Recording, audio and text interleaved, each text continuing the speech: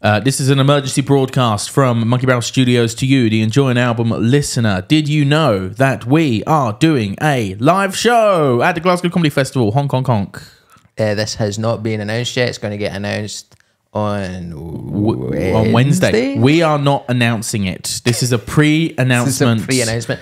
Big things are coming. I love when people say that. Big things are coming. Big things are happening. Keep an eye on the socials. So it's going to be announced officially on the 8th for 24 hours only on the 9th. That's Thursday the 9th from 10 a.m. Our Patreons will have exclusive first ticket access to our live show. It's going to be the Glasgow Comedy Festival on March the 17th, 2024 at the Glee Club. It's going to be a fucking wicked night. Where the discussion we're having about it already is so exciting. So get on that. Tickets are £12. Patrons get 24 hours first. If you want to 100% be there, then make sure you sign up to the Patreon. Patrons, that's our little thank you to you for the continued support. Everybody else, the worms, the general public, will be able to get tickets from 10 a.m. on Friday. I hope you enjoy this episode of Enjoy an Album with me and Mike Rice. Hello and welcome to Enjoy an Album with Christopher MacArthur Boyd and not Liam Worthnell. This week I'm joined by Michael Rice, stand-up comedian. He's got his own podcast, Vittorio and Mike's Guide to Parenting. Yes, also, my special's out on YouTube. I forgot and his special's out. Can you plug it now? Yeah, you can plug it. My special on YouTube. Just type in Mike Rice Comedy, that'll come up. And I'm on tour. This is the intro. It sounds like the end of a podcast. I know, because I forgot to say it at the end. We're making a judge by the end if they liked you. Now there's so much pressure in the episode. Is this going to be good enough to justify a plug? Okay, well, what you do, skip this plug now, skip forward into it, and come back to the plug at the end. That's how I do my podcast listening. Yeah? I'm a time skipper. Yeah, I do it as well. I'm like, I don't want to be soul anthem. But then, so I'm on tour, MikeRice.com. I'm coming to Scotland. I'm coming everywhere. MikeRiceComedy.com. Go see Michael Rice on tour. He's very funny. He's in Glasgow. He's in Edinburgh. He's all over the shop. He's a great, really one of my favourite comedians. I think I said my favourite. Yes, on Instagram. On Instagram, I loved that. I said surely untrue, but I loved it. No, I mean, very good comedian. Don't like following him. Tell you that. Don't like following you. Don't like going after you. It's not nice. Thanks, Dad. I like that. It's the nicest thing you can say to another comedian is, yeah, I don't like working with you. So we have a lovely week this week. We're talking about Westlife. If you are a patron, we're going to go straight to the episode. If you are a worm, you're gonna if you're a McFadden, if you're a Brian McFadden, if you're a dirty Brian McFadden, you horrible betrayer. Yeah, an abandoner, a Benedict Arnold. He abandoned his boy, just like do you know in there Will Be Blood. Yeah. I abandoned my boy, abandoned my child. Give me the blood. Yes. You're a worm, Eli. There will be blood. There will be enjoyment of albums. We have an absolute blast. We're sitting here with producer Mark, and we've got Jennings, guest Rice, fellow nominee for the Sean Locke Award. You know. Oh, not neither of us. And let me tell you, life has changed. Life's changed. We're breathing different air now. We're breathing different air. By God, we can tell people we were nominated for the Sean Locke Award and what that's done for our careers. Yeah, no, it's been brilliant, honestly. Yeah. Thank you so much. Thanks for that, lads. Thanks to Sean. Thanks to Channel 4. Yeah. Yeah. No, enjoy the episode or the adverts or the episode, and I think we had a good time this week, so I hope you enjoy it. Hey, are your pubes too hairy? Do you need help with that? Your groin too hairlicious? Hirsute? Is there too much of a positive environment for crabs and lice? Too much fuzz on your coos? When you get undressed in front of someone you wish to have a sexual time with, are you embarrassed by the state of your nether regions? Having an examination done by a doctor and you're self-conscious about how hairy your balls and bits are? Us too. What a shame there's no solution for this kind of problem. No, wait, there is. What? Manscaped. Oh my God, what is that? Tell me more. Not manscaping, not manscaper, manscaped. Only a stupid person would have called it that by accident 10 times in a row. Yes. Only an idiot. It's the below the belt grooming experience. It's not blade free, it's blade full. It's bladeful. It's cut free. You won't It's cut cut free. yourself. I'm literally closing my eyes in the shower in the fucking rain coming down. I shower in the rain, and I'm just not even looking, just buzzing. If you do look, there's a little handy torch which highlights where you're about to trim. Which, yes. I've never used the torch. That's cool. Yes. Attached to the lawnmower. Yes, there's a light that comes on that shows you exactly where you're trimming. So you can do it in the dark with your eyes closed, and you still hit the mark. You can do it dark with your eyes closed in the shower. It's waterproof. You can charge it using USB-C. So you can unplug your phone if you've got a USB-C, plug it straight into your pube trimmer. You're on a train. You're ready to go. You're on a train. Please only use these Your plug phone's up to sockets 75%. for phones, laptops, and pube trimmers. That's why they have that sign. Don't do that. But what you should Sometimes do, I go into a coffee shop and I sit near a plug socket and I plug my lawnmower in so that I could jump into the bathroom, keep it fresh all times. I never want to see a single hair on my balls, otherwise I cry. Yeah, I've got a cock like a dolphin. It's Grey. and endangered. Just if you want a funny gift for someone, or It's not funny. It's not funny. It's It's fucking useful. serious. Enjoy an album. No, what's the code again? Manscaped Album album 20. 20. God almighty. You get 20% Can you off. believe we get paid for this? Album 20 for percent off your first purchase and ongoing purchases, I You think. can, if you don't have a cock and balls, you can do it on other stuff, but it's mainly made for the cock and balls. It's got the word man in the title, let's be honest. Let's not get into that topic, man, you know, but hey, it's good. It's good stuff. The pants are good. And the underwear, the anti-chafing material is to die for. That's album 20. die for it, Don't die for it. please. Enjoy. Thank you. Bye.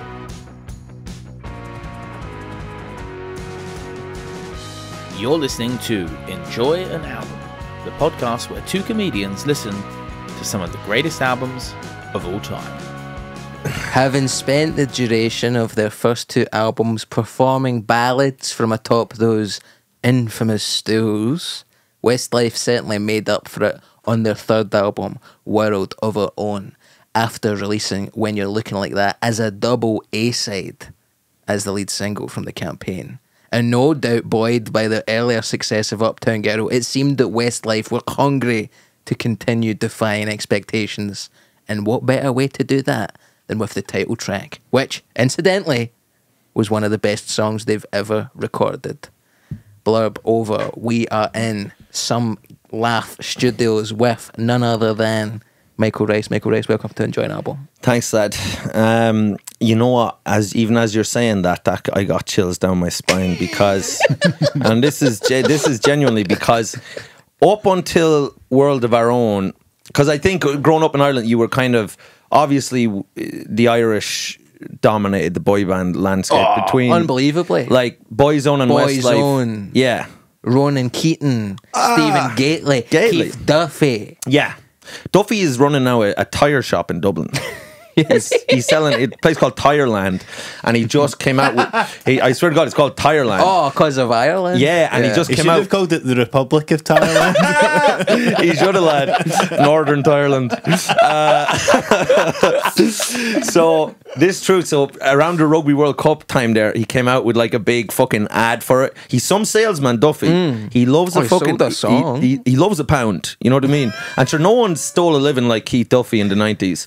You know what I mean? Because he couldn't sing or dance. Lad, did you see? You need to see the first time Boyzone, and I know we're on Westlife, we'll get to him, but the first time Boyzone went on the Late Late Show in Ireland. So the Late Late Show basically just makes the careers of people in Ireland, or Sure. did back then. Just Yeah. everyone watched it. We had two channels. That It's was like the Jonathan Ross show of Ireland. It's more like but percentage-wise of people watching.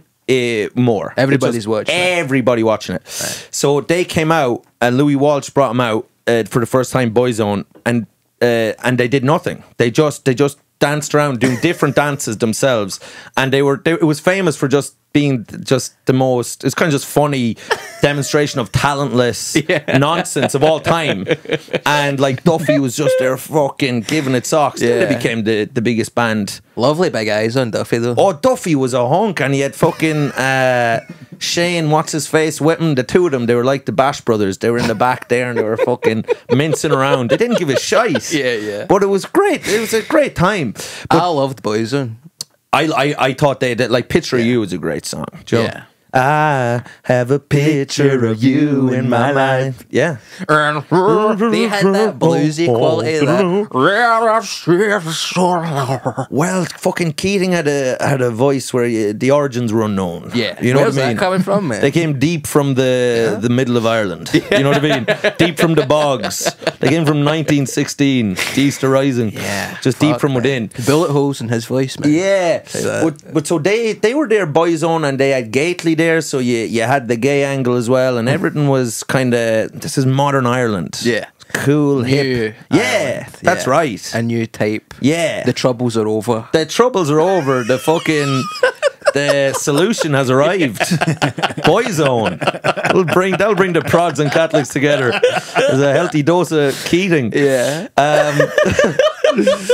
We can both agree on one thing: they're a great band. But it's interesting because, you know, Louis Walsh obviously managed Yes. Boyzone, and then he and Ronan were co-managers of Westlife. That's you know? right. And it was a very kind of engineered thing, you know, which some people have an issue with. They go, oh, that's manufactured pop. It's like, well, what the fuck else are you supposed to do? Yeah. Just hope a band springs out of nowhere? No. Yeah. You put an advert in the newspaper, you say we want 5 handsome boys who know how to, well, don't necessarily know how to sing. See, what people want, because people love the little fucking lore of U2 you see in Ireland, so they love, like, that fucking Larry Mullen's Trumpet poster in the school.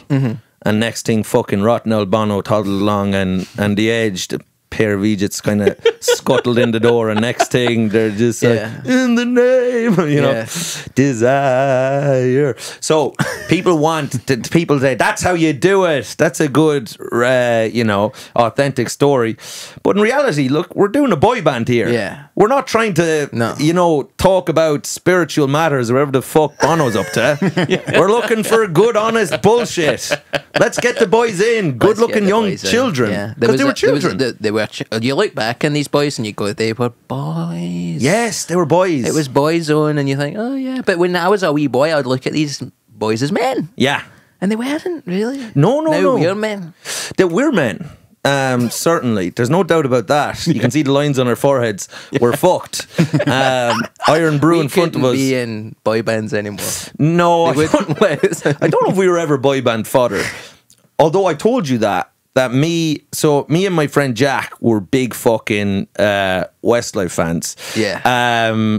And that was as uncool as it sounds then. I was a huge Westlife fan growing up. Yeah, I mean, the melodies. It was the melodies for me. But, and it was interesting when you look I'm curious because I liked Westlife because I have a big sister who was 6 years older. And when you have a big sibling... She listened to every single musician that ever lived. And that's why Chris has always heard of them. She was a bit of a muso in her way. She went for Westlife to the Kaiser Chiefs, to the Cribs, Kings of Leon, Muse. Yes. She listened to a lot of different type of shit. And when you get a big sibling, you just want them to like you. So you get into the stuff they... She liked a hot man. Listen. The one thing you could never be. If only I was a hot man for my big sister. Shut up, you moron. So I'm into all this type of music, and honestly, you know, sharing a bedroom with your big sister and the Heat magazine's torso of the week, sellotape to the wall. That's not an environment for a boy to grow up in. And did it stir anything inside of you, by God? Well, it stirred that love of Westlife, man. You know? So I remember this album coming out 2001. I would have been 12, I think. Before 8. Yeah, before World of Their Own came out, so I would have been 11, 12-ish kind of. Before that came out, I would have seen Westlife as softies. I would have seen them as... Well, that's what the Blood was saying, that they were balladeers. So I would have seen... Now, looking back, Fool Again, If I Let You Go, these are... If I let you go, I will never know what my life would be holding you close to me. will I ever see you smiling back at me? Oh, how will I know if I let you go? Yeah. What a song. What a fucking... What a generation. Just so as people don't think that we're having a laugh. Yeah. I'm not having a laugh. They're fucking unbelievable. And then Can't Believe I'm the Fool Again was a massive one for me. I just thought these guys, they're speaking straight to the heart of the British Isles. You know, I have a feature in this. It's an intermittent feature in this program. Is this emo? And it's been very controversial because I would say, looking back, My Chemical Romance wasn't emo. It was gothic rock. Right. Whereas Nina Simone, I would say that she was a bit of an emo. Yeah. There's a lot of emo in Westlife, World of Her Own, I would say. Yes. You know? And I tell you what, sadness. There's a melancholy to the boys that could have only originated in the west of Ireland, which is where they're from. And there is Secret Posh Show, Secret Posh Show. We do it fast and it feels like no show, got no money, you got nosh, bro. Secret Posh Show. This is a feat segment. I haven't done a lot of research into where these boys have came from. didn't do that in a sort of uptown girl. Secret Posh Show, secret Posh Show. Do it fast and it feels like not show. Got no money, you. That's not really Westlife, but that's nice. No, that wasn't Uptown Girl at all. But Top Secret Posh Show. You've been living in a secret posh hole. Oh, I mean, Uptown Girl is the secret posh show. It is. Of songs. It is. That's what it's about. And it's out in a class differentiation there. But so the boys, actually the boys lived on the Clippings of Tin. They're men that... The Clippings of Tin. The Clippings of Tin, they were men that were dragged up and were well acquainted with the wind and the rain of the west of Ireland. And then you had Nicky Byrne, who was kind of a north side Dubliner, so he would be from the scraggly side of town in Dublin. So there's a bit of an edge to Byrne. North Dublin. Yeah. Not your D4. No, so D4 are kind of is rugby, kind of almost transatlantic. How are you doing, Christopher? I'm from Dorky. Hey. I speak like that. I got a radio program. Yeah, and then you're fucking north side Dublin's like that. How are you going, Chris? You alright? No, you're right. You alright? No, fucking Westlife are fucking class, man. Fucking brilliant. That's north side Dublin. Wow. So Nick was from over around there. He had trials for Leeds, Nicky Byrne. So he was a footballer. United. Yes. So the man was not without talent. Yeah. Right? Now, people would say now he was kind of, you know what I mean? He was a bit of a water carrier for Westlife, as in he was doing a lot of clicking of the fingers, shaking of the hips. Apart. But they didn't give him a huge amount to do. He was no Mark. No. Mark. Well, Mark was kind of the Sam Smith of his time. Yeah. Do you know what I mean? Sad eyes. Yeah. Big sad eyes. Yeah. He was a big gay man, and we loved, like, it was like, you know, and Ireland, we were very happy with that at the time. Yeah. You know, we're fucking progressive. We're shackling off. The gay people are allowed to sing now. They're allowed. They're allowed. Yeah. And he would just have this deep, and it was. He was always sounded scared. Well, he was afraid. He was, of course he was. He'd come up in Catholic Ireland. He'd been running and hiding his whole life. Sure. And now he's front and center singing "Flying Without Wings," but You're still flying without wings. And that's how he genuinely felt at that time. Yeah. And you could see that in I know him. the joy of it. Yeah. Now, saying that, it's still Catholic Ireland, so you don't have him as the lead. No. You still have Shane Filan as the lead. Shane. Let's not go crazy. Yeah. We need to sell the posters. Louis knew that. Yeah. Louis knew that well. That's, I don't know if you know, I mean, maybe you do, maybe you don't, but Westlife was originally known as West Side. Yeah. And there was two members, and then Simon Cowell came in. Louis Walsh said, I've got this group together. Simon Cowell came in, and Simon went, 3 of them, fuck off. They're too ugly. Yeah. Can't be it. And then they put an advert out, and they got fucking Brian in, you know? Well, so, McFadden kind of came in late, and I think that because of that, McFadden always had a feeling that he was in some way different or better. He was kind of third fiddle. So there was Filan, there was Mark, and then you might have McFadden sing a little bridge. Yeah. Do you know what I mean? You throw him a little bone. He was a bad boy. Huh? He was a bad boy. He was a nasty character, yeah.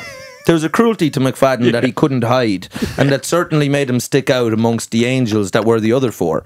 And you could see that there was an element of him, he was a little bit of poison in the water. Do you know what I mean? Grit in the oyster, though, as well. 100%. But so, McFadden, I remember when World of Their Own came out, the single World of Their Own, which looking back now was not the most transgressive single of all time. But I remember thinking, You make me feel funny. Like I was like, when you come around, that's what I found now, honey. Whatever do without you. No, yeah, no buts or maybes. And some buts or maybes. Yeah, beautiful. Now, And it's that kind of funky. that's right. I thought this was like, oh, the boys have turned rogue. The boys have taken a turn towards the devil and they put the foot on the accelerator here. Yeah. I was like, because they were wearing leather jackets in the video and they're a bit sassy. I was like, the boys are after getting sucked off here at some stage. Do you know what I mean? This is a post-suck job album. This is a post-suck job album. The boys have been fucking blown asunder on their Japanese tour and now they're back. And they're fucking, you know, full of all the devil's ideas. So I thought this was like, because at that time, and I had a sweet tooth for a boy band at the time, and I was I thought that Five were doing a lot of interesting work at that Five time. were good, yeah. And they were kind of hard. They were doing a bit of rap. When the rainy days are dying, gotta keep on trying, gotta read them birds are flying. Like, gotta so, go morning. yeah, the break dawning. You know, So it was, you know, that's right. Garage adjacent. A garage adjacent, there was elements of punk rock there that are hard to detect, but so I'm detecting them. I'm detecting them because I've got a sensitive nose for punk rock. But so I thought Five were kind of, to me, these are boys with a bit of menace and mischief. So my flag was kind of attached to their pole, as it were. I'm drawn towards villainy. Yes, You know, I like a bit of nastiness. That's why I like McFadden. Malevolence seems quite welcoming to me. Yeah. You know what I mean? I want to see what the bad boys are up to. I'm watching a Disney film. What's the villain's song? Yeah. You know, Gaston. Yes. His song. Scar has a good song where Yeah. the lions walk like Nazis. Yes. You know, there's a lot. I like the Team Rocket are more interesting than Ash and Misty and Brock and That's the right. boys, you know. And when you hear these songs, you kind of feel deep inside, brother. Hulk Hogan. Yeah. Hello, brother. Yeah. Macho Man Randy Savage. That's right. They're singing your story. Yeah. As a malevolent little man. Now, I didn't need to say little. Now, and that was the nastiness in me coming out. That's the smallness in me coming out. That's Yeah. you know. See, just to button in and Brian McFadden standing out. So Yes.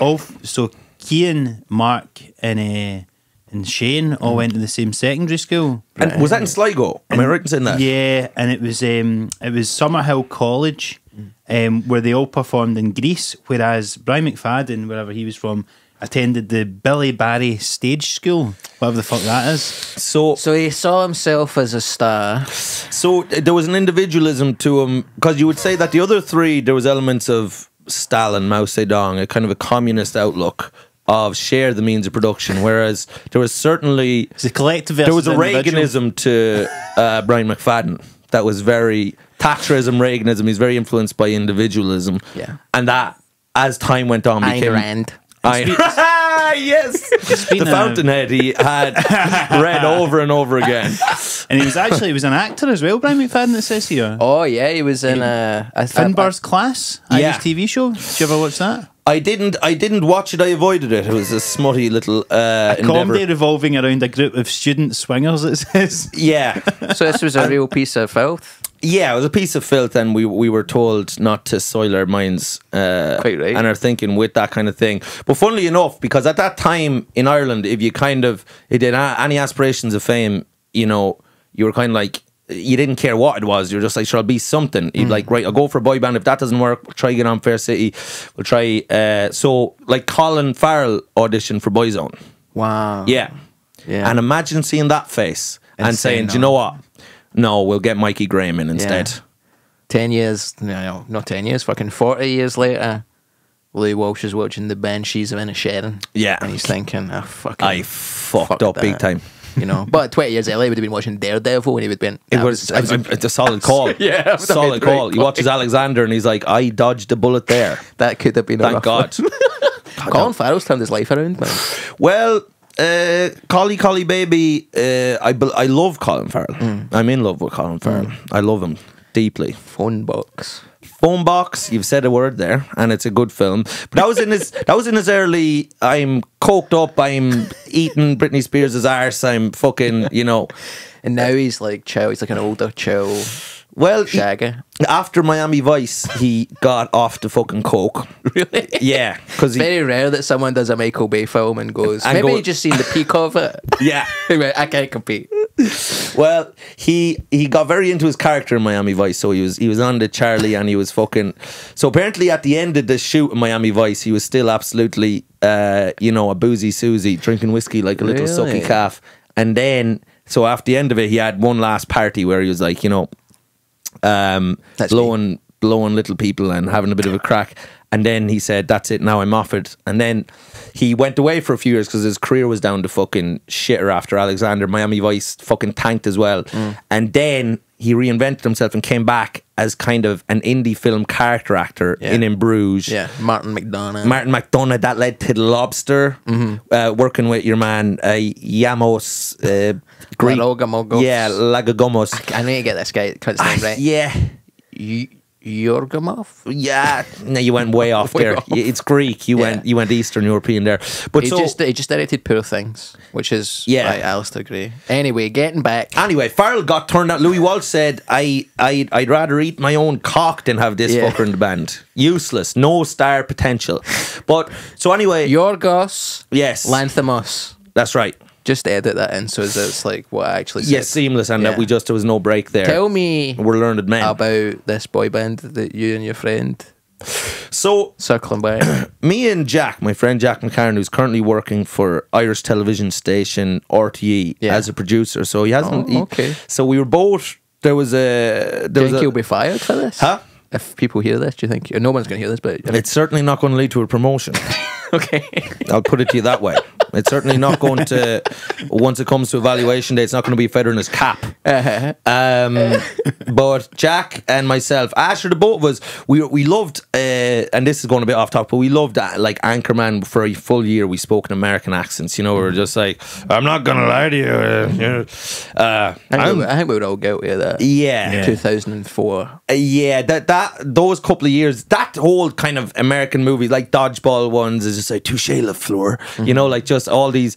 We went a bit, got a bit mentally ill with that, but we had just this thing. I think we just wanted to be kind of famous, and we thought we should be. So we liked a bit of Westlife, World of Their Own, obviously shattered our Westlife, Anchorman, put them together. Yeah, put them together, and you've got two talentless people who have nothing to sell to anyone.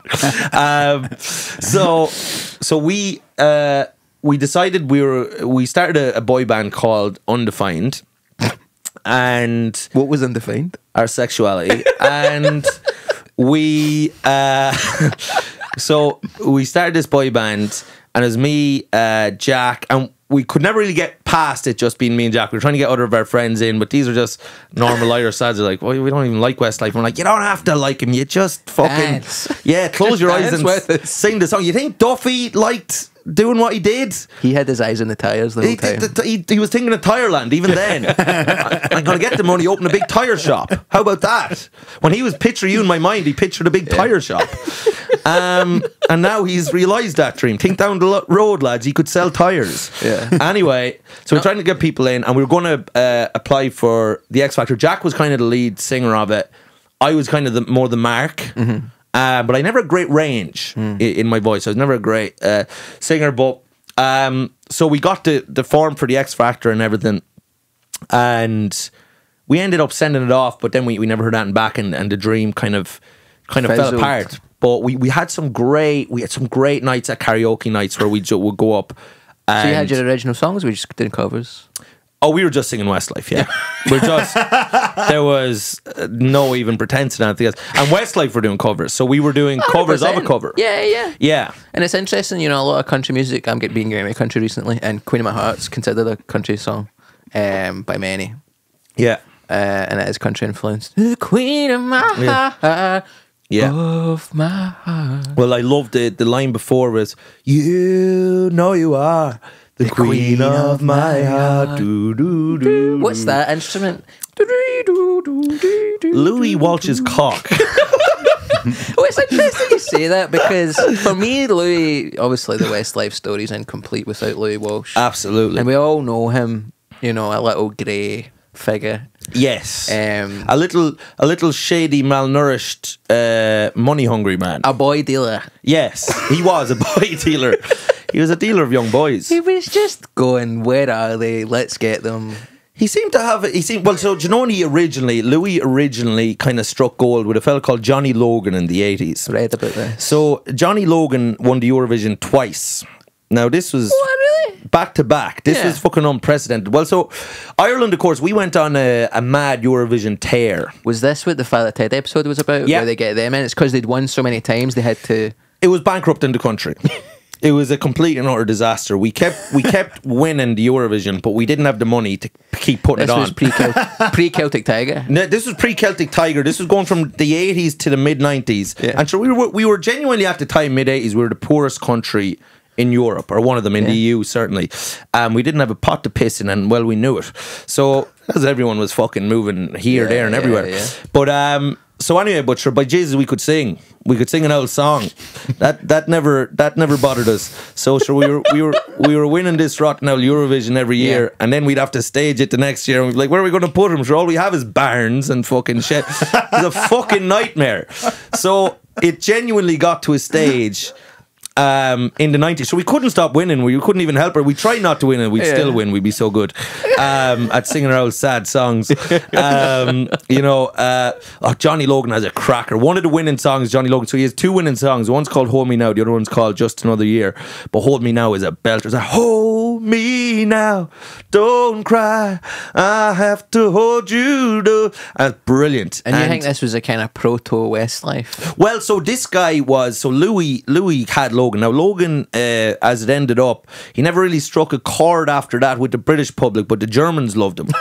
He's absolutely massive in Germany. He was kind of that Hasselhoff kind of energy. Like Hasselhoff had a massive music career in Germany. Yeah. Which was kind of mind-boggling. Nowhere else took him in, but the Germans... Because he was there during the fall of the Berlin Wall or something like I think they don't forget those kind of things. You know what I mean? If you were around for the fall of the Berlin Wall, they don't care if you shit in a bucket, they'll buy it. You know what I mean? They remember that. So Logan, the Germans loved him, but he never really kind of pushed on in the Irish and British markets. So Louis said, BJ's, I'll need to find another young boy.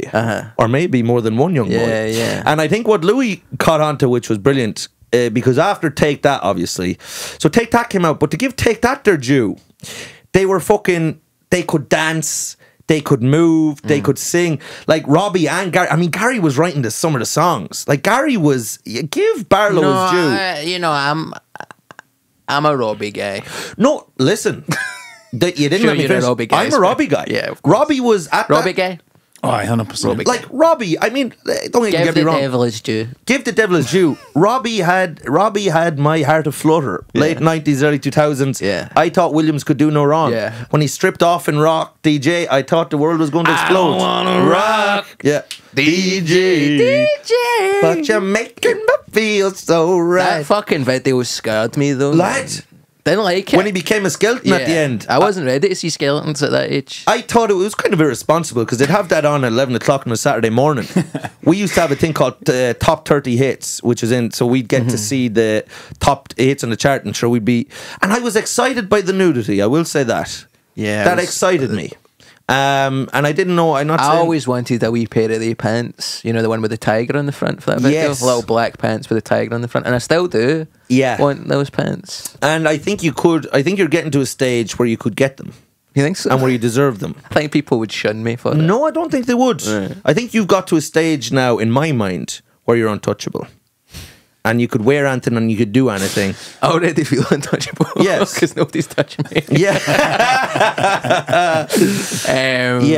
No, I loved Robbie. And But take that. So Barlow, but like to give him like, a million love songs later, like he was penning some lovely melodies. Yeah. Like to give the devil his due. Now, as a Robbie man, but these fuckers were dancing, they were singing. Take That were talented. And Louis said, what if we could have lads that can't dance?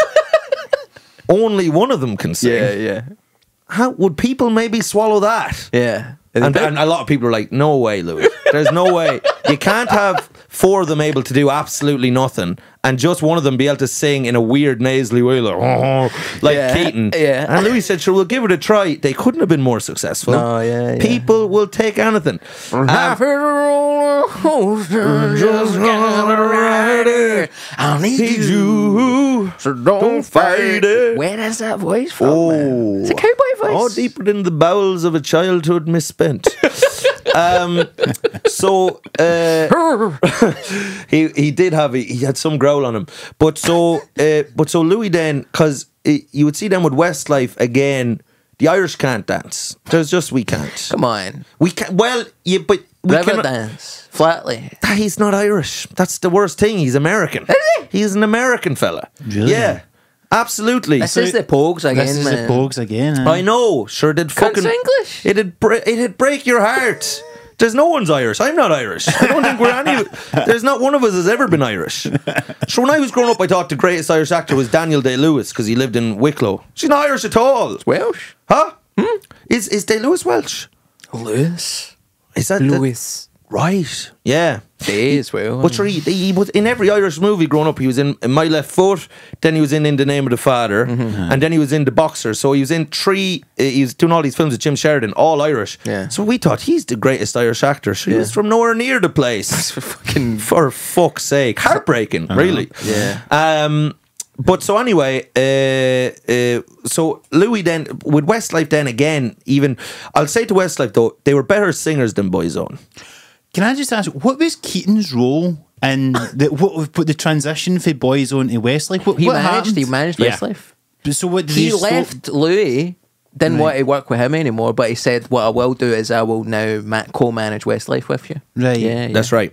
So Louis Walsh puts together Westlife after Boyzone with with Keaton. Yeah, it was Boyzone was winding down. Keaton was off, to sing the theme song of Notting Hill, and so he had that kind of wrapped up. He said, "Lads, I can't, in all good conscience, I can't spend any more time with Keith Duffy. He keeps talking about tires, and I just, it's getting ridiculous. He wants to make the whole set on tour tires in the background, and to sell tires after the show. I can't have it." So we need to sell T-shirts, mugs. No one has come to the concert without tires on their car, Keith.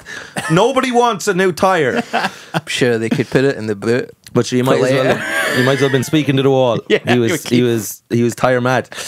But so, and then Ronan, I think what it was that Louis wanted to bring in Ronan as a mentor to the boys and to tell them. So when you say Kind of what? you kind of clicking of the fingers, and you maybe throw in kind of one of these. Now the Westlife lads famously loved a stool. They loved a stool. They wouldn't work to warm themselves. They were as lazy a band as you'd every find. song is like engineered towards the key change, the And big to stand point, up off the stand stool. up off the stool. Yeah. And to be fair, it was an effective tactic. Well, I mean, Yeah. it's just that's what your heart's doing when you're listening to it. Your 100%. heart's standing up on its stool. That's right. So it's nice to see Well, it's nice what's to happening to you happen to someone else. and they knew that, and they knew this would be a visual representation of the emotional journey of the audience, and by God, it worked. They were massive in Japan. The Japanese loved Westlife. They couldn't get enough of it. Yeah. They didn't really understand them, but they just felt something deep in their loins. it goes about beyond them. language, It does, yeah. you know. Yes. Well, there was a kindness to them, barring McFadden, who they cut out like a malignant tumour. Are you really anti McFadden? Well, What did you make of his when he left? Oh, that heart broke my heart. Well, so McFadden got ideas about himself. Beyond the station, he married Kerry Katona. Is she the sort of Yoko figure of Very Westlife? Yoko-ish figure. She also was The Iceland massive in the Yoko. New York art world. Great performance artist, Kerry Katona. But so I remember seeing, actually, I was a big fan of the I'm a Celebrity, Get Me Out of Here that Kerry She was won. great in that. She was great. in that. She was brilliant in that, and she came out, and I remember McFadden was waiting for her, and I said, "McFadden, you've got the world at your fingertips, you devil."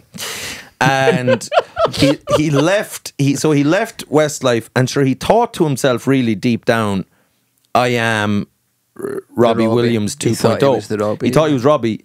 he teamed up with Robbie's songwriter Guy Chambers. Oh yeah, for his first album. incredible songwriter. Yeah, amazing. And you really knew how good he was when him and Robbie stopped writing together, and then sure Robbie was fucking, you know, he went spare. Yeah, escapology shit, you know. Yeah. So so McFadden came out, but sure the solo career was, you know, he had this song where he's just like, that's a part of me, and there was just those lines in it that you're thinking, how have you got? It was just like, and I'm at home watching football on TV, but like, it's like, stop singing you're watching football like it's a Che Guevara revolution. Like, you know what I mean? But that's what he'd be like, you know, he'd be like Coronas-esque, exactly. Just kind of like radicalizing everyday things. Sorry about that. That was a nasty move on my behalf. No, it's okay. We've got the paper towel here. You keep. But so McFadden left. He thought he was going to be the new Robbie. He wasn't. To be fair, to give him some part of due, Westlife were never as good again. Well, the sum of the parts was more than the total of the whole. Yes, that's right. Absolutely. So we have a little thing on this, a little segment called Unhinged YouTube Comment of the Week. Couldn't really find an unhinged one about the boys. Yeah, what I did find was unhinged Twitter post from 2007 by Brian McFadden of the week. Wow. Don't know if you unhinged Twitter post from 2017 by Brian McFadden. 2017. Yeah, so not that long ago, but 7 years ago. Yep. I think 6. I don't know. Brian McFadden said, wouldn't it be great if ISIS had the balls to stand face to face with us and fight? Does he mean Westlife?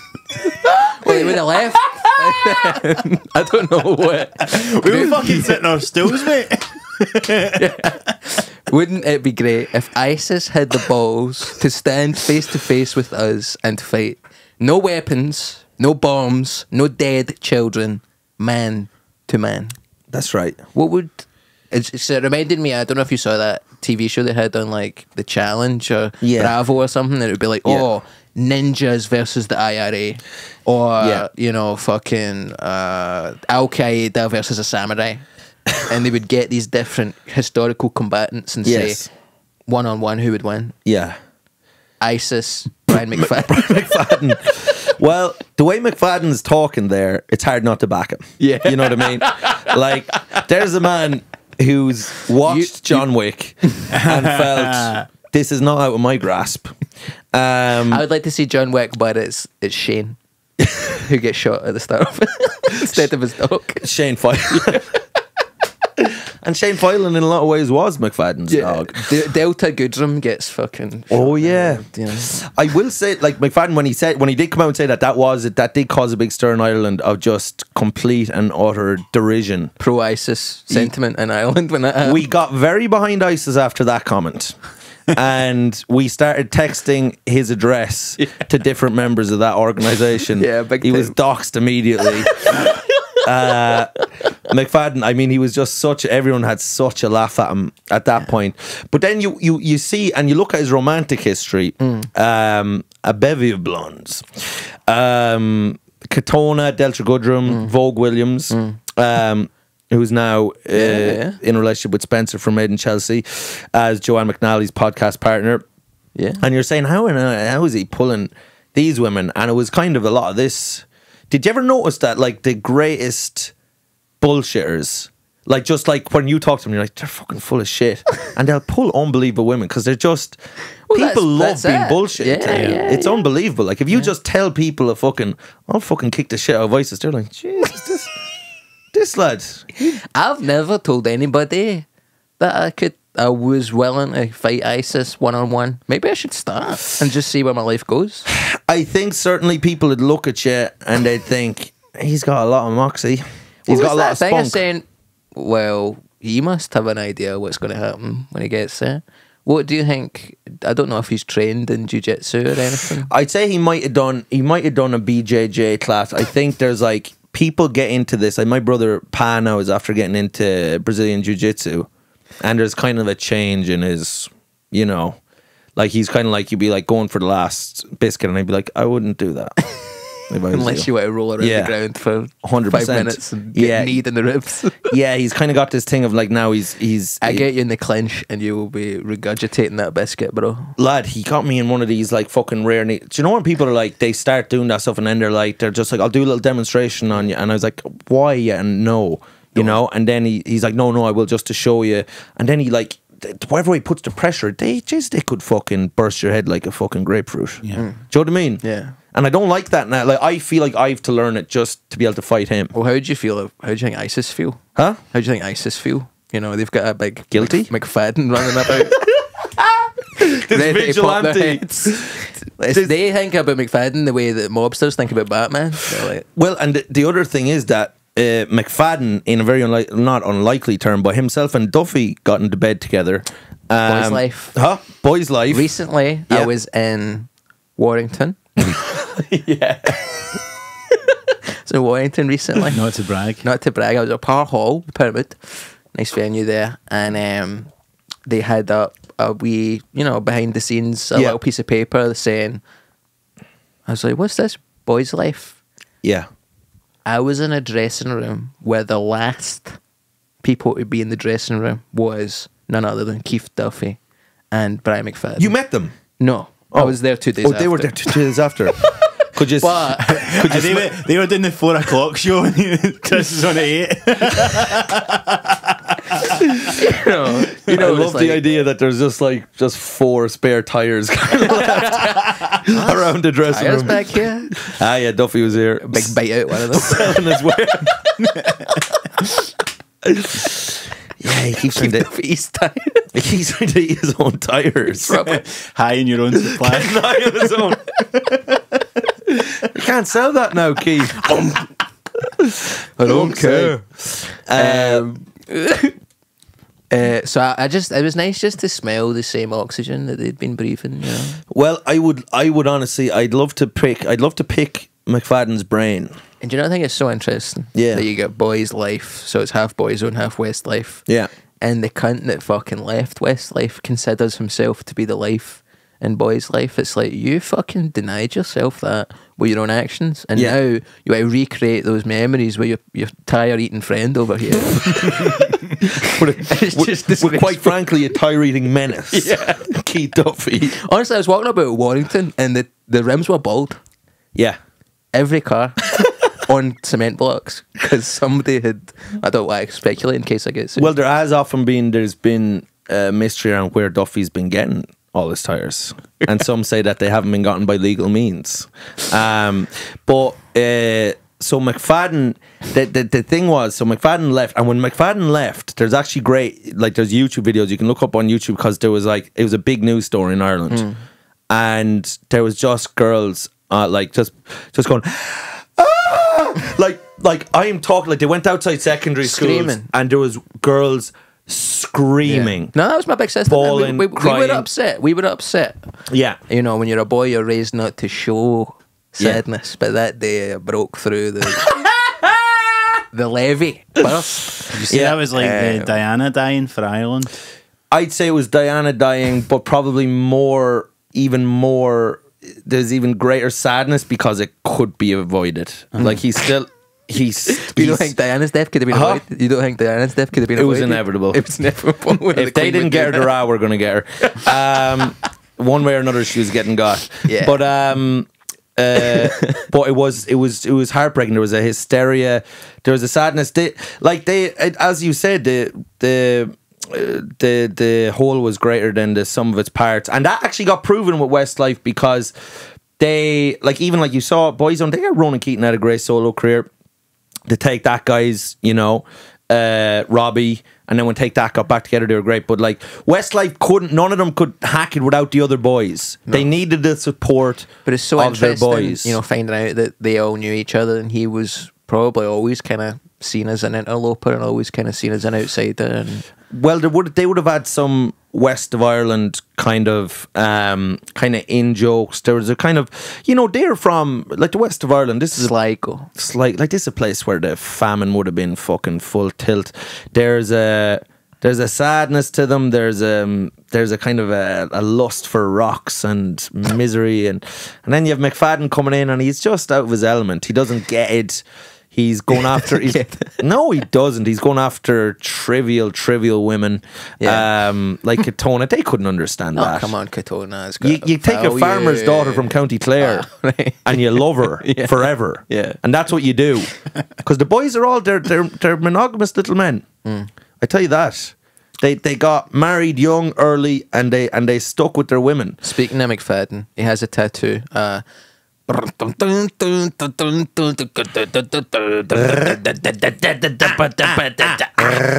guys reviewing tattoos. We're gonna Google image searching and we're choosing pants. Tattoo. Are you ready? We're judging the ink. Yeah, that's what we do. Full sleeve of face. That's a big skull away. Fat you pick the design. Just fine. You cannot hide, and we will decide if it's tattoo or tattoo boo-hoo. Never had somebody just make noises all the way through that. There you go, man. Mike, I think your intervention to the jingle for Tattoo Boohoo there shows why your band never worked. Imagine two Irish boys just going,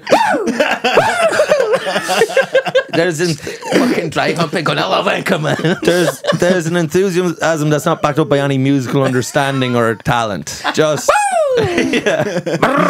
just stabbing in the dark. I can only imagine that's what fucking West Zone or whatever the fuck the boys like for like. Just two guys out of sync. Yeah, I mean, boys like these. Would you like to see that show? I would.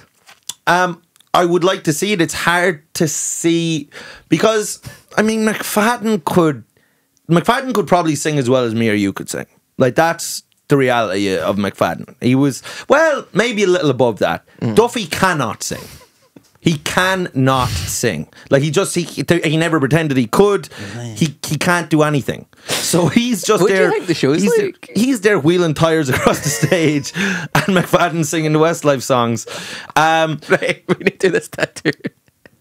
McFadden has a tattoo, and this come up. Well, look at this. Yeah. Right, so it's sometimes life breaks in mysterious ways. Yeah. McFadden has that on the fucking forearm. Yeah. What do you think that means? I think he probably got that when he left Westlife, and he was like, you know, some things happened for the better, and obviously it just happened for the absolute worst. Yeah, because you were greedy and you wanted to be robbed. He's a greedy little pig. Yeah, he was a greedy little pig. He saw Keating's the money Keating was made. He saw the Notting Hill soundtrack, and he said, perhaps I could do the soundtrack for Love Actually or a similar type of Richard Curtis film. Didn't happen. No one wanted him. He went off, but McFadden tried to actually, like the little worm that he is. I mean, very hard on McFadden. But he tried to well, you love Westlife, and he destroyed it. Well, he ripped it apart. They were never the same again. Even their hits after that time were all just kind of very on the nose covers. You Raise Me Up, Mandy. You Raise Me Up. Yeah, that's right. Yeah, they didn't bring, because before that, even World of Their Own, even Ba Ba Baby, dude, please. some of that right. Bop Bop Baby, Bop Bop Baby. See if that had a different refrain. See Yeah. if it wasn't, because Bop Bop Baby doesn't mean anything. It means sweet fuck all. But if, I was thinking, see if that was Heartbreak Baby. Yeah. And it was like, my mama said, the bed would leave you.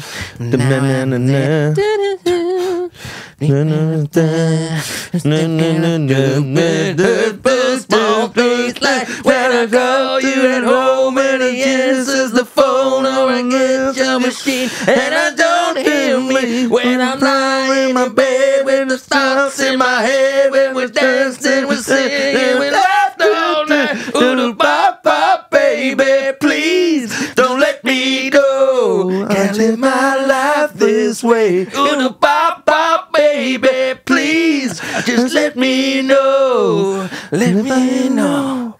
I mean, see if he was saying heartbreak, baby, please. It would mean anything. It's amazing. It's such a powerfully, emotionally raw song. Absolutely. And then it's bop, bop, baby. What? I think Who's that? I think there was certainly just in the recording studio there was a lack of someone to come in and say, hey, what does Bop Bop Baby mean? And I don't think any of the guys are ever going to be likely to have that curious mind. None of the guys were known for their curiosity. Yeah. They were kind of, they accepted everything on the face of it. Yeah. They were given a song, they sang the song, they didn't ask questions, they went to Japan, they got sucked off. Happy days, right?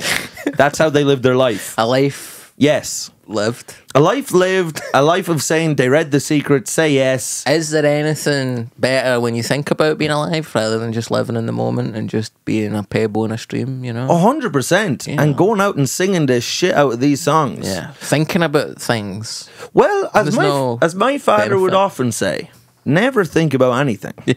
That's his belief system, and I kind of... The Westlife boys knew that. Well, the Westlife boys, they're from the countryside in Ireland. Thinking's is a middle class luxury. That's what the English did. And look what you end up after a while. If you think enough, the thoughts will turn evil. Brexit. And colonial. Yeah. So the boys. So what happened was, sadly, so the boys had another couple of albums after World of Their Own, which still did well. And Well, the one straight after was like a Rat Pack covers album. It was like Swinging When You're Winning by they Robbie. saw what Robbie did. It was as if they Yeah. went, you think you're going to be Robbie, we're going to be fucking Robbie, bitch. That's you know? right. We're fucking the Rat Pack, but they weren't the Rat Pack. They weren't the Rat Pack at all. They're four lads from County Sligo. Yeah. Do you know, they couldn't have been further from Dean Martin, Frank Sinatra. Do you know what I mean? Because These lads were this eating- album cover really says a lot, you know, of, Yeah. I'll show, you know, it's, look at that, you know. Yeah. We take a look at the album art and we decide if it is good or false. That's right. You know, Well, World of... that's four lads in jeans. That's right, but that's fucking lads, hands in the pocket, County Sligo, Irish. You can't Bootcut see the jeans. shoes, but they're brown. Yeah, and brown they're shoes. pointy. Yeah, we're going in. We're going into a disco and we're dancing like that. Mm-hmm. We're banging the floor and we're eating a lot of cabbage. In the disco? No, oh yeah, bowl of buttery cabbage. Eat it in. Offer a fork to a lady named Sinead. You're married the next week. Yeah. Now, that's what they were. Next thing, they're like, hey, what if we were the most iconic, cool, suave, worldly, cool, sought after men of all time? What if we did that? Will people buy that? Why would they buy that, Shane? Yeah. Why would they buy it? Yeah. You can't just do a complete 180 and be like, hey, the sky's purple now. We're actually nothing that we said we were for the last 6 years. We're a completely different thing. Is this the Love album you're discussing? We're the one where they The fucking one where it's no, like- the one where they dress up as the Rat Pack, where they're doing fucking But that covers was of. like it there. Was it called Love? No, that's a different one. Well, just the only reason I mentioned that is because the first and only single released on that one was a cover of the Bette Midler song. The Oh, Rose. Bette Midler factor. Yeah, sure they'd lost their way at that point. Yeah. They had lost their They way. have a Bette Midler factor of one. Yeah, but so as time went on, so they would have albums where they'd have one hit on it, like they did the bootleg, Let Me Come Home. So they did a cover of a bootleg cover. I don't know what the fuck they had. You Raise Me Up, which I didn't like that. You Raise Me Up. Yeah, it was like a worse version of the Josh Groban version of it. I wasn't mad on that. They did Mandy, which I liked the song Mandy to Barry Manilow. Oh Mandy, You came and you stopped me from shaking, and I set you away, oh Mandy. So there was some of this, and then but it was coming. They weren't like the first three albums. They were. I think and you can look this up. But I think the this most is UK number ones ever are the Beatles, Elvis, and Westlife, and you can look that up and see if I'm correct about that. Their first three albums, they were blitzing it, Yeah. and then they kind of slowed down, and then You think this is the best one? I think, yeah, I do think it's Yeah. their best. That one. rock edge you were talking about, seeing the song when you're looking like that, and it's like, Oh, it's like fucking what? That Black foot Sabbath song. just show up in here. Someone's playing the electric guitar. yeah. You know. And then even they're like, and they have it, like the back end of that is like, how am I supposed to leave you now when you're looking like that? Can't believe what I just gave away. Now I can't take it back. I don't wanna get along. I don't wanna live a life without you. Am I supposed to leave you now when you're looking like that? that, yeah, baby. I mean, it's just. I was 8 years old. Yeah. I didn't know about taste. Yeah. I didn't know. I just wanted my big sister to like me, man. Yeah. And my God. Remember, she went to see them. They sold out the SECC. Yeah. The precursor to the Hydro in Glasgow. The Scottish Exhibition Conference Centre. Yeah. Biggest venue. They'd sell it out in the morning. They sold it out more than anybody else. They had got an award from the SECC. The same way that Kevin Bridges has an award for the Hydro for selling that out. Westlife, you know. And Glasgow, I mean, you know, and we've got an Irish population, but like you said, in Japan, no, you know, the Irish went everywhere. They didn't go to Osaka. No. Necessarily. We avoided that. We boycotted that in a way, and it wasn't kind. But we took America's side. We did. But we knew where our bread was buttered. Not after what happened at the harbour. No, of course. But, so I went to see Westlife 2019, comeback tour, Croke Park. Oh. Good. Transcendent. Yeah. What was great was McFadden tried to get back in, and they said, you can take your fucking ball now and go home because you had your chance. They said that? They did. Yeah. They did. They wouldn't. Do you think he wants to go around doing boys' life with fucking Keith Duffy or sell out 80,000 seater in Croke Park? Yeah. 80,000 seats they sold. Really? 80,000. 80,000. And they did 2 nights. Yeah. That's unbelievable. And Last time I was in Dublin, it was the old Garth Brooks at Croke Park. there's a love for Garth Brooks in Ireland that just does not make real sense. I mean, he couldn't be bigger there. Yeah. I mean, he sold a few years ago. He sold, and he ended up cancelling the gigs. And you're thinking, you must have some money to be cancelling these. But he sold 550,000 tickets. Wow. That's 1 in every 10 people in the country was going to wearing Garth Brooks. a pink cowboy hat. Yeah. Yeah. But he started off like a line dancing phenomenon in Ireland in the 90s. Did he? Yeah. There's a great page on Instagram called Reeling in the Weird, and it's just basically old footage of like TV shows in Ireland, and it's one of the funniest shows. We have a great show in Ireland called Reeling in the Years that we just love on our Irish TV show, which will just go like 1995, and then it'll just go through everything that was happening in Ireland and the world. Yeah. At that time, I'll play songs at the time, and we only had 2 channels, so this was fucking brilliant. We loved it.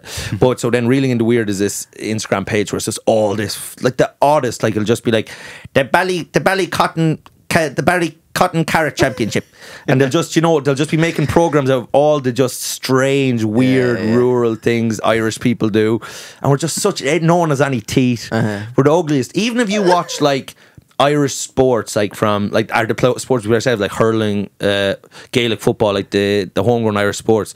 You know, like if you watch like GAA, you're a learned man. I love Ireland. Yeah, can I just say, I think it's great. It's a great spot. Flawed, but a masterpiece. I like that. Kind of like I'm trying to think what's flawed, but a masterpiece. This album. Yeah.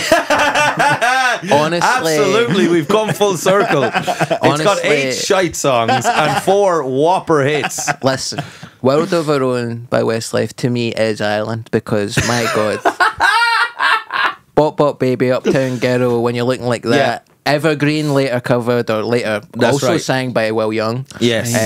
World of Our Own. Yeah. I mean, these are phenomenal songs. Queen but of My there's Heart. a lot of Queen stuff of My Heart. Yeah. where I'm like, Ireland, you know. Yeah. So to me, something like Walk Away or Don't Let Me Go, that's the kind of Christian Brotherhood album. You know, that's the stuff. A lot of bad stuff happens in Ireland as well. That's right. And that's why this is a flawed masterpiece, just like your beautiful country. Well, there's a nasty, dark undercurrent in Ireland. There's a friendliness there. Yeah. And there's we've had great writers, great phenomenal artists. Phenomenal artists. James Joyce. Flannery. Beckett. O'Brien. Yeah, Flann O'Brien. Roy Keane. Wonderful author. Jedward. Another Louis Walsh boy. Yeah. Two identical boys in case one of them dies. You get a one spare. Were either of them really alive was the question. They're alive now. They've really came to life. Jedward. Yeah, the last couple of years. Well, they're kind of they're two of the most, they're blessed with an unbelievable delusion that you can only say is lucky for them. You know, they have no idea they failed. They haven't a clue. They think things have gone from strength to strength. They really have no, they just haven't a clue what's happening. Yeah. But they do believe whatever it is, it's good. Big time. Still got the hair. But that Louis era, because the X Factor, I was of that at that time. I think now everyone's very self-aware about how, you know, because there's a lot of meta stuff that's come out, so everyone's aware of how things are made, and there's a lot even with social media of like podcasts where people talk about the process of things and the makings of things, even comedy and whatnot. But there was a time there, a beautiful time maybe, that we were completely oblivious that what we were seeing wasn't complete truth. So, you know, even like... That was the interesting thing about X Factor, was they literally took the process that they used to find Westlife and to find Boyzone, and they just showed that on TV. That's right. Because they had all those aspects of the, you know, just open invite and go through to the next round and try different people, and the judges are, you know, evil paedophiles and stuff. That's right. You know? And then they just put that on TV. And I think that's really cool. I thought, well, the thing was, I didn't realize till later was that, of course, we're only seeing the very best and the very worst people. We're only seeing the shittest people because it's funny how shite they are, and then the very best because they're good. So there's loads of people, like I knew people who went for the X Factor who just never got on telly, or not, like the majority of people don't even get on, and I couldn't have foreseen that. I thought we were seeing everything that was going on, and you can't believe you don't get to meet the judges. What are you talking about? That's right. I couldn't believe. I thought you go on, you're going to see the guys. It's just you go to a producers meeting and they're like, "Is that sad happened to you? Did you ever?" But when I would watch X Factor, and I would watch Louis, and of course he had Jedward. Well, what happened was they stopped trusting Louis with anyone good. They just got it into their head that... Why was that? Well, I think obviously he had Boyzone and Westlife, but I think Simon, after getting to know Louis enough, decided that that their success was nothing to do with Louis. Yeah. That there were other factors that led to that. And then, of course, they gave him Shane Ward, who won one of the early X Factors, and Louis drove him straight into the ground. So they said, and then after that, they gave him another good group or two. But like even he was One Direction's mentor in X Factor. But as soon as it ended, they were like, Louis, you're having nothing to do with him. Simon's like, I'm taking these boys and we're getting them as far away from you as we can. Because, well, there was also, you know, you don't want ripe young. Like, they were too young for Louis. Yeah. At least Westlife, they were 18. They were strong enough to... Even from the West... They got beasted, though, you know. I mean, Harry was going out with a fucking 32-year-old woman or something when he was 17. Well, Styles, I mean, give that lad his due. I mean, one of the horniest men that's ever lived. He's pumped it. He's just been... Just from day dot, he hasn't put a foot wrong. You have to give it to Styles. He has not put a foot fucking wrong. What, sexually or musically? Musically, sexually. As in musically, I'm not talking about, you know, he's not like he made Sgt. Pepper's Lonely Hearts Club Band, but what I mean is like that. Yeah. I like that one. She lives in daydreams with me and I don't know why. I think that one's a good one. Well, it's a beautiful tune. Thanks. Sung by a beautiful man. Thank you. And I'm talking about you here. Yeah. He's arguably bigger now as well. Absolutely. You know. Yeah, and he courted the press in a way that's, you know, has been only beneficial to him. Isn't it so interesting, though, that he's a straight guy who pretends to be gay? Yes. Whereas back in this day, you had Mark, who was gay, but you had Rock Hudson, straight, you know, back in the 50s. Yeah. Oh, this feels like the 50s. Yeah, absolutely. Yeah. Well, Ireland in the 90s is America in the 50s. Well, what people don't realise, Ireland, we were very slow to modernise, and then we just kind of got very cool very quick, and we were like, forget about the past. But we were to be gay was illegal till 94. Fuck me. Yeah, divorce was only legalised in 97. Contraception we still don't have, and so we were very slow. It was the 90s. Everton, once we got money, the Catholic Church started to lose their grip on us because we were driving off in our fast cars. They were like, fuck off. Yeah. I want to shag someone, you know. So we were quite, even even by the time Westlife came in, we were just slowly finding our way into you know, liberalism and the 21st century and gays. And then luckily, well, not luckily, that's a bad way to put it, but when the scandals came out about the priests, that allowed Ireland to get away from the Catholic Church, really, those scandals. Do you know what I mean? Yeah. They of allowed... course. It was a license to go. Maybe you don't know. That's right. My thing with the pedo priests, it's like, hold on a minute. I don't believe in heaven. Yeah. And I'm not a paedophile. Yeah. There's this place called heaven where you're only allowed in if you are a good person. These guys believe in it and they're doing this. They can't think, oh, I'll be getting into heaven now. But I think and I heard someone say it on an episode of fucking White Lotus. I don't know if you watched that, but it's very good. But Mike White. Mike White, Who directed School of Rock. He was Ted Schneebly in the School of Rock. Was, actually directed by Richard Linklater. Not to Sorry, not to make No, thank you. not to correct you on your own pod, because that's nasty. But No, it's a thank you. You're very welcome. It was a gift, but Mike White wrote it. Huh? Mike White wrote it. He could have, because he must have if he was in it, because his character was just in the very start of the film. He's Ted Schneebly. Oh, come on, he comes back. Sarah Snellman's the wife. Yeah, there's a few little bits in it. Yeah, but great film. School of Rock. When I saw that in the cinema, I watched it in the cinema 3 months ago. I thought film has been perfected. Yeah. What? It was here, was it? GFT brought it back for the 20th anniversary, 15th anniversary or something. That's gorgeous. Phenomenal. Jack White's never been better. No. He was really on a fucking... Jumanji 2 was good, but no. I thought in Tropic Thunder, I love him when he gets on his ass. He's like, my ass. Black, sorry. Jack Black. Did I say Jack White? Oh, fuck. Easy confused. Jack White turns up in Killers of the Flower Moon, actually, at the end. Just a tiny little cameo. Jack White's there. I saw Jack White in Nashville when I was on acid at an old veterans... at this old Vietnam War veterans hall, right, where there's this dancing thing. So I was in Nashville and we asked, is that where Ireland had to host Eurovision?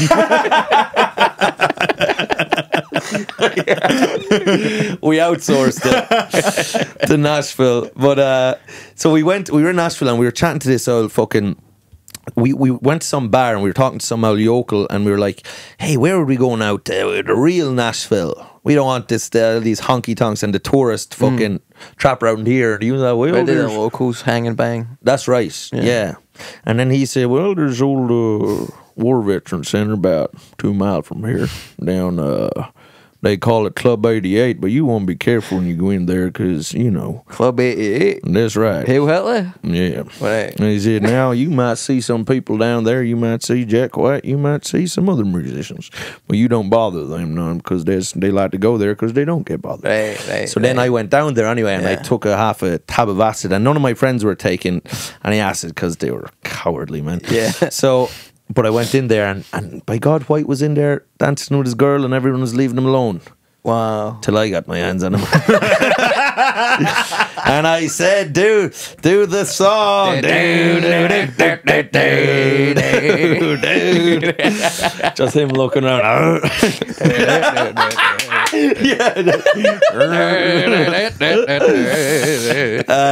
Just giving it the old fucking... Yeah.